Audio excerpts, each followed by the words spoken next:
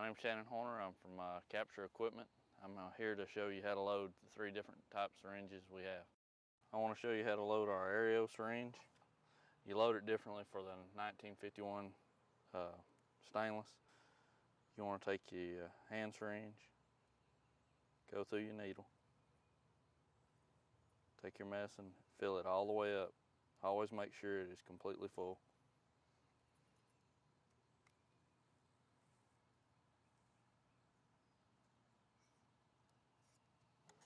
Take your red needle cap, put it over the needle. This always stays on. Take a hand syringe,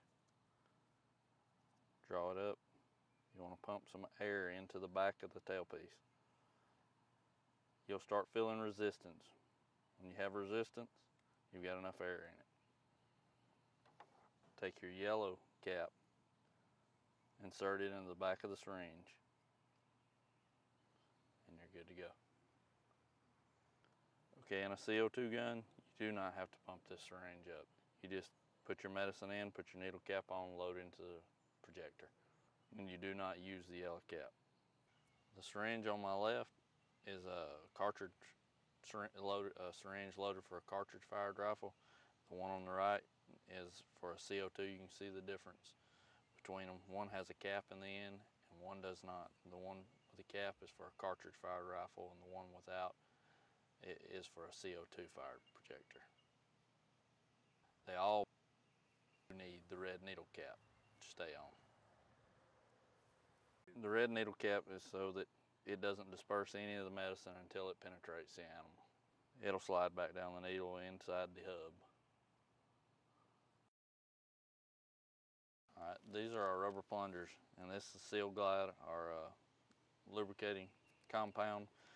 You want to take the cap off, and we squirt some down inside a baggie with your syringes. You want to close up your baggie, move your rubber plungers near it, and just kind of move them around and lube them all up. You want to have them all lubed up so they're ready to be inserted in the syringe, so that once you place them in the syringe, you can push them back and forth and lube the syringe up so it'll move freely down through the syringe. These are the 3 types of charges we carry. The yellow is for the 1 to 3 cc syringes. The orange is for the 4 to 10 cc syringes, and the reds are for the 15 to 20 cc syringes.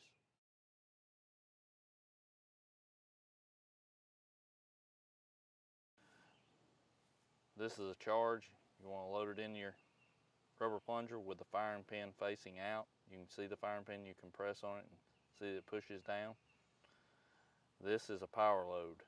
This is what actually projects the syringe out of a cartridge fired projector. The capture charge is what disperses the medicine out of the syringe.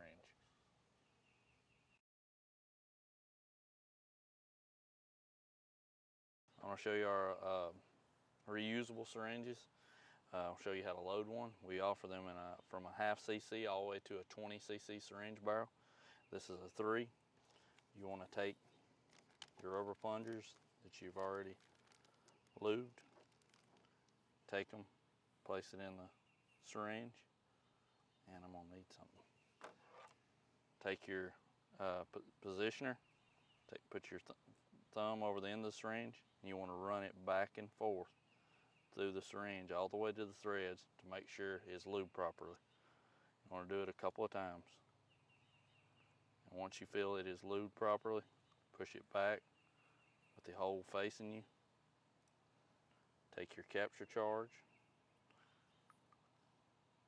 hold it into place, put your capture charge with the firing pin facing out. Take your tailpiece, push your charge down in, thread your tailpiece on. Take your syringe, you want to fill all the way to the threads. Make sure it is full. Once it's loaded, Take your needle, screw it on. You just want it snug, not real tight, just till you feel the O-rings engage. And now it's loaded. It will not leak. It's ready to go.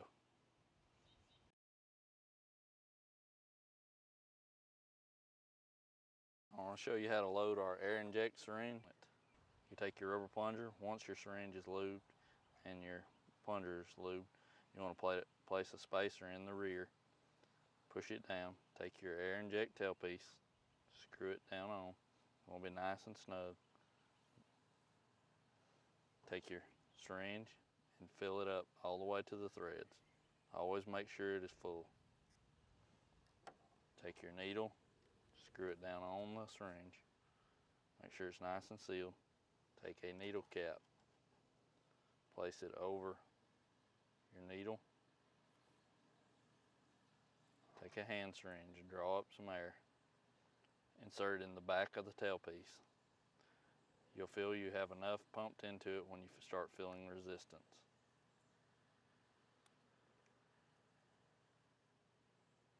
See, I have enough in it. Take your tailpiece end cap, place it in, and you're ready to fire. This is a air inject tailpiece, and you place your end cap in your tailpiece for your cartridge fired projectors only.